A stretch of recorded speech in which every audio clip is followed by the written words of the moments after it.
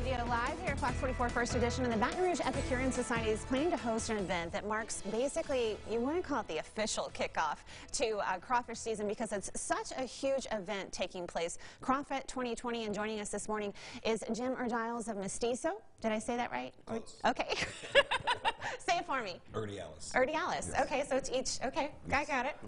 Very cool. Okay, Jim's going to be the board president, and then we have Stephen Hightower, who of course owns Rouge Creole and City Pork. So thank you guys for being here. You're both involved in the organization. Tell the folks at home exactly what it is that you're doing.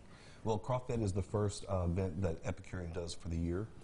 It's a great event at Perkins Road. It's Sunday, March 8th from 2 to 5 p.m. We sold this event out last year, so I highly encourage you to get your tickets early. Now, Perkins Road is a really big place. So when you say you sold out, how many tickets are available? We've got 1,000 tickets available, Wow. but 200 of those are our VIP section. So we've got Bin 77 participating, Solera, Drago's doing some food just for the VIP area. If you go to breast.org, you can see those tickets as well. So those are definitely already getting eaten up, but if you want a great extra spot with a little private crawfish, you can do that. But regardless, Kellyanne, we've got 20 boilers, 20 gourmet crawfish dishes. Wow. I mean, Crawfete has grown, and it has been unbelievable. We expanded our footprint in Perkins Road to run most of the streets. It's going to be a really great time. So general admission ticket costs me how much, and what does that include exactly? $50 Okay. is your general admission. Excuse me, $100 for the VIP. Okay. Can I bring my kids? You can. Yes. We've got Raising Cane's a sponsor in our Kids Zone this year. So we've got a dedicated area that the kids can, escape and not, stay away from maybe the revelry of the live band and all the other great things we've got going on. But, incredible restaurants from Baton Rouge to New Orleans to all the surrounding areas that are participating in this.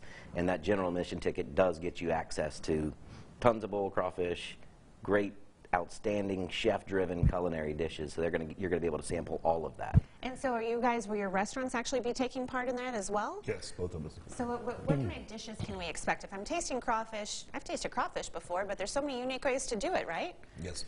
I'm doing crawfish arancini, which is a dish I've done before, which is really nice. And Stephen, what are you doing? We've got crawfish bisque on down. We're doing a little kind of like a crawfish pie type thing. They've got some crawfish pistolets that are going to be out there. There's some pasta dishes. You name it. The chefs really get into it because it's a competition. We've got the People's Choice Award, and then there's, for the boiling part, official judges. It's down to the taste, the flavor, the texture.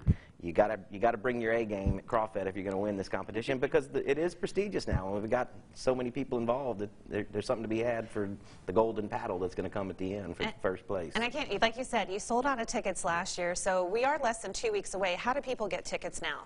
Go online, breast.org, BRES.org. Get your tickets early. I promise this event will sell out.